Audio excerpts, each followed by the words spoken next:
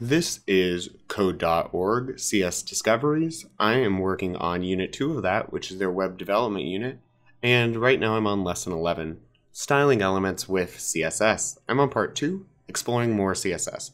Look through the web page below for new styles. Open the style sheet. Okay, well this is our style sheet, right?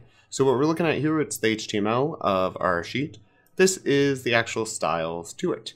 So this needs to link back to our index page or or whatever our HTML page is, like we did in the last lesson 10. We learned how to do that. How you do that is here, right? So we have a link real equals style sheet. That will always be style sheet space href equals, and then this one is called style sheet, so that's what we write there. If I had named this Bob, then I would need to write Bob here. And so that's what actually is making this apply. So interesting. And then what this is, right, just to recall, the body is whatever the tag is in here, that's what it's changing. So if I go here, the H2, that's referring to any heading that is that size here, H2 heading. It will change using this rule, okay? So this is called a rule set in CSS. So open the sheet, yep. What's making the entire page blue? Well, if we look at body, background color, light blue. I bet that's making it.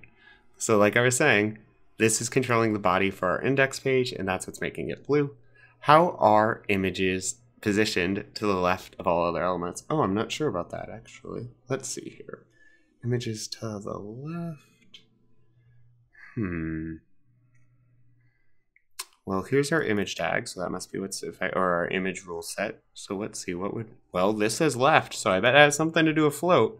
What are making the image corners round? Well, we can kind of test here. I think width controlled the size. Whoa, yes it does. Okay, border width. Border width is probably the size of the border, I would assume. Let's see. Yep, must be. Well, what about border radius? What if I do this?